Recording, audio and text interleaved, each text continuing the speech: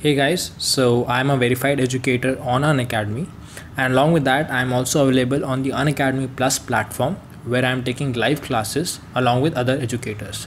So in case you're interested in attending the live classes, you can subscribe to the Unacademy Plus platform using my referral code, that is SETHI, and that will give you 10% discount. Alright, and in case you're not interested in attending the live classes, you can watch the free courses that are available on the Unacademy.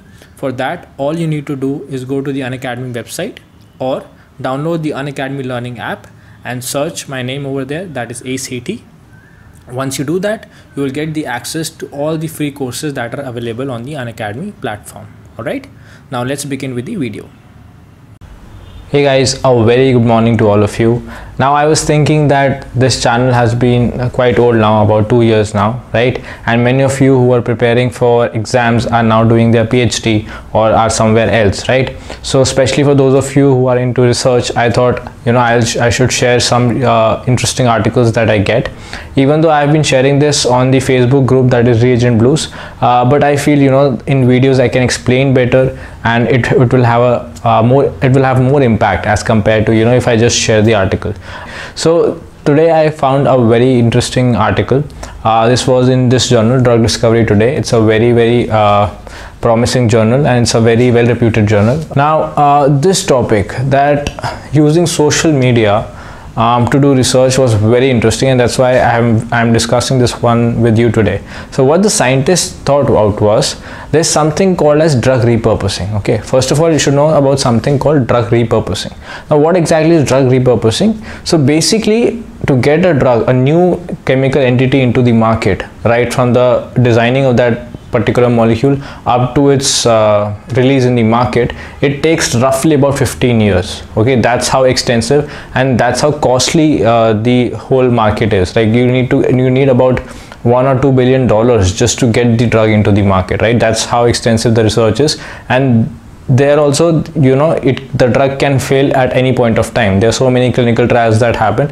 It can fail at any stage. So there are a lot of ambiguities which are associated with it, right? So now this term drug repurposing, how or from where does it come from? So basically, if a drug has already been released by, let's say, a particular company, okay, in the market, all the studies, extensive studies that are required have been done. Now what happens is, some drugs, they are obviously, for the disease that they were intended to, they show some good activity against that particular disease, right? They bring some relief. But sometimes these drugs also bring relief against some other unanticipated disease as well, right? So it was made for a particular disease. Let's say it was targeted to treat Alzheimer's, but it was found that it was anti-inflammatory as well, right? So if a drug has multiple uses which were not earlier known, it was only, let's say, released for Alzheimer's disease, later on it was found that it also is anti-inflammatory, so then it was remarketed as an anti-inflammatory drug. Okay, so that is what drug repurposing is, that taking an old drug or taking a drug which is known for some other disease and remarketing it or rebranding it and treating it for other disease. Now what it does is, it saves a lot of money, right? Because you don't have to do all the extensive toxicity research and everything. Whatever research has to be done has already been done. So you just have to repurpose the drug, rebrand the drug, and that way it is very cheap to do drug repurposing, right? So what these scientists thought, those who published this article, I'll give you the link to the article down in the description box. They thought that why not make use of social media to run out surveys through which we can get information if a particular person, so these days in America, almost every other person is suffering from multiple diseases. Nobody is just suffering from one disease, they are suffering from multiple diseases. So they thought they'll take out a survey where they will ask the people who are taking this survey, that is there any drug that they have taken for a particular cure, and it actually cured some other disease as well. Like apart from curing that particular disease for which they were taking, did it cure some other disease as well? So what they did, they gave out these forms on social media. So in the end they got 49 responses, and in those 49 responses they were able to decipher two drugs which could be potentially repurposed. See, this is something very innovative and something very nice, making use of social media to do something really good, right? Like drug repurposing. Similarly, I just want to suggest that if you want to do medicinal chemistry, or if you want to do natural products, if you want to work in natural products, there's so many traditional medicines, especially if I am talking about India. There's so many traditional medicines that our parents, our grandparents, people around us in villages use, and they get cured, right?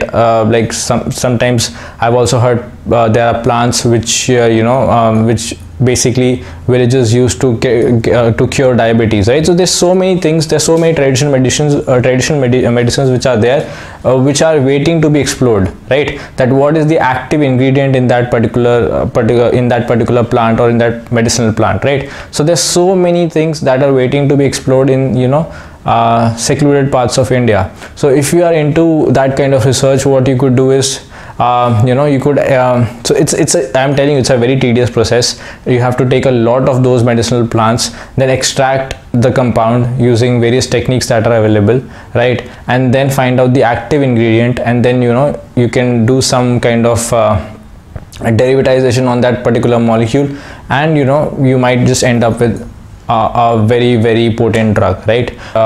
Yeah, so this is what I just wanted to share with you guys, right? And maybe in a few days I'll be making a video about the scientific tools that are very basic and required by every chemist who is doing research, right? So what are the various softwares that you can use, what are the various tools which are there for scientists, right? So I'll be sharing all these things. Then there is a particular platform, I don't know, many of you might be knowing already about ResearchGate. It's a very good platform to ask scientific questions or questions related to your practical work, right? So there are many such things that I would want to share with you guys, and I will be definitely making more and more videos which relate to the research field as well, right?